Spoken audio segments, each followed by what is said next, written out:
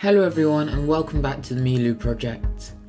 Today we're going to be making a better IPA chart. Before we begin, don't forget to like and subscribe if you enjoy this video, and join us next week for our episode on creating a new system for vowels. Anyway, let's begin.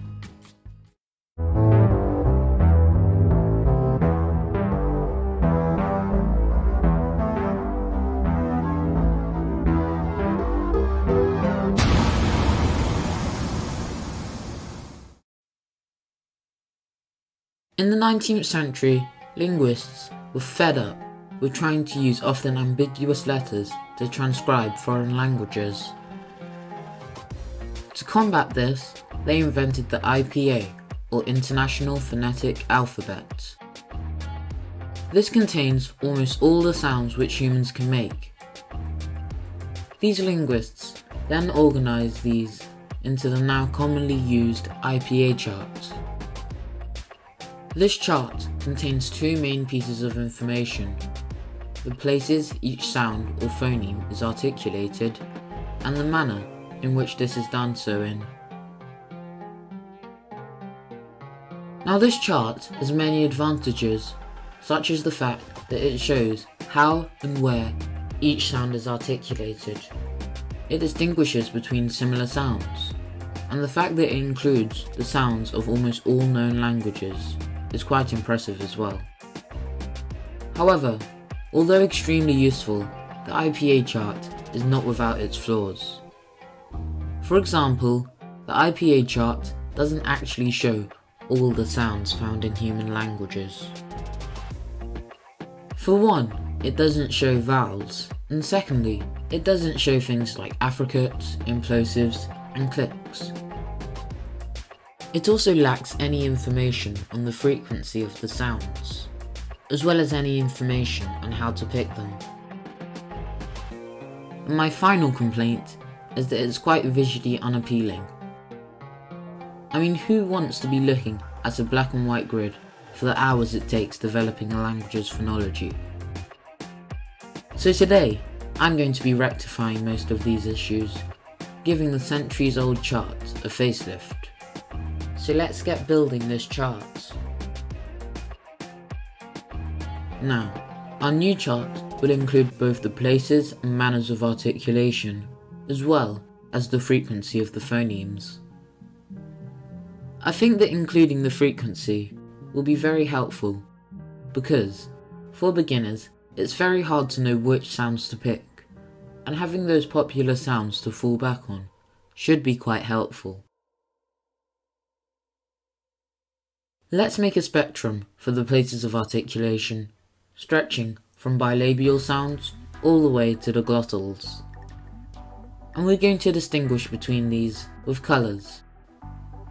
The warmer colours will signify articulation towards the front of the mouth, and the cooler ones will represent articulation at the back of the mouth. Here you can see how the system would work. And I think I'll stick with the manners of articulation along the x-axis, as demonstrated here. And once we've filled in a few more cells, this is what we're left with. But we're not done yet. For this table to surpass its predecessor, it also needs to include the frequencies of sounds.